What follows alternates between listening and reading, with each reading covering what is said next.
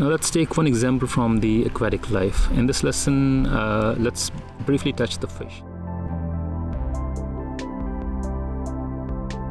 So fish is essentially invoked in reference to its existence only in water and its unbreakable relationship with water, without which it cannot actually essentially exist. The same parallel is drawn by Gurbani to hammer the point that we are the fish in the all-pervading water, divine water that we exist in, and there is essentially no life for a divine lover without the divine.